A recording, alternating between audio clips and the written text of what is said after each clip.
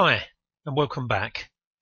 So we're having a problem with command sequence number 708, and the reason is because the request for that command sequence is in one packet, but the response is bundled up with the response to request 707. And I need to be able to detect that situation and correct it. So that's what we're going to cover next. So the way I'm going to handle that is I'm going to look, I'm going to add another column. I'm going to add a column in here, and I'm going to call that column mismatch.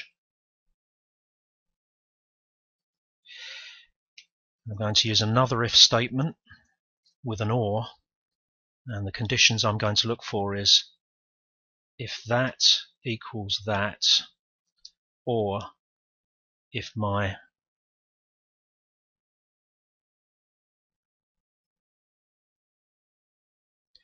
so let's widen the cell a little to give us some space.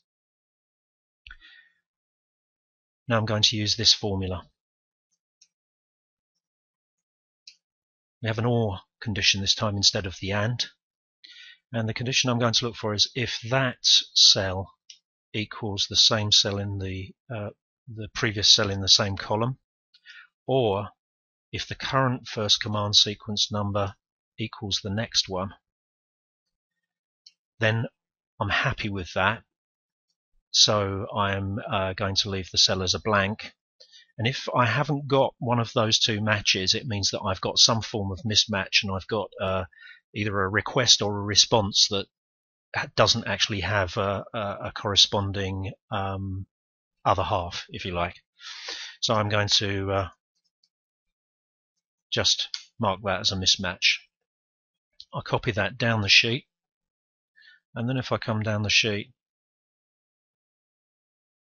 I can see that I have a problem here. So for 708, I don't have a matching response, and that's because it was tagged into the previous stream of segments. Now I'm going to fix this by simply copying this whole row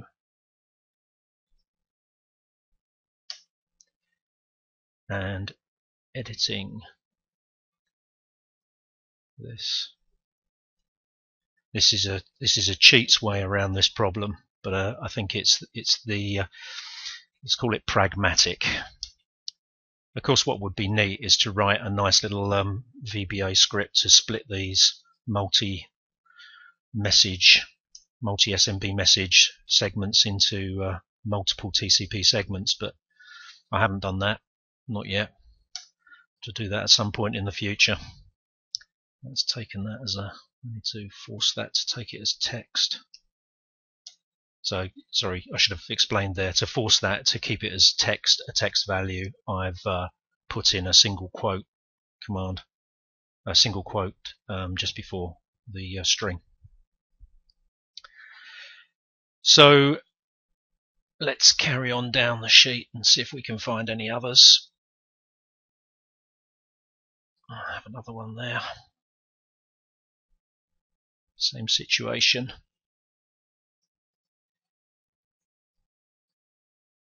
Copy. And I just need to change. I'll be resorting all this again afterwards, so I'm not too bothered about where I put these. So I have to do that. It's taken that as a numeric as well. I need it as a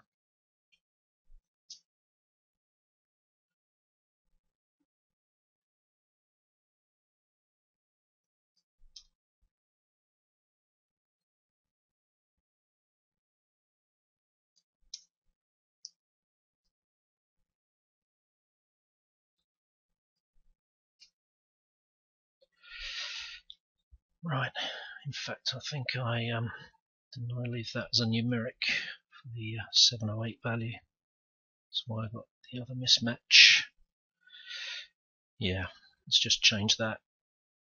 This is a real pain having to do this, but there's no other way around this. You just have to fiddle with it a bit. That's it. So we only had 2 circumstances where that situation arose. Now what we can do is what we just need to check is that our other formulas have worked okay. Yeah, so they've picked up the 729 correctly and those sorts of things. So now I've solved that issue. Actually, I don't need this column anymore, so I'm going to get rid of it. And now I'm going to sort the data again in just the same way as I did before. But now I should have fixed all of the problems. So let's go and have a look at the 707 sequence number just to make sure.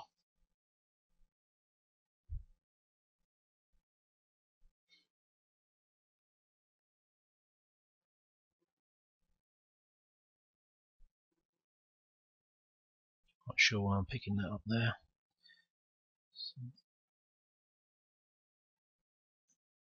707 as first sequence number. And I've got the 708 one fixed as well. So I've got a copy of one of these packets to give me the actual request, and then I've got the response coming back. Sorry, the other way round. I've got a copy of one of these as the response, one of these packets here. So that fixes my problem. By choosing that the last one, I've actually picked up the words read response, which quite obviously this wasn't anything to do with a read, because this is a close request and it should say close response in there.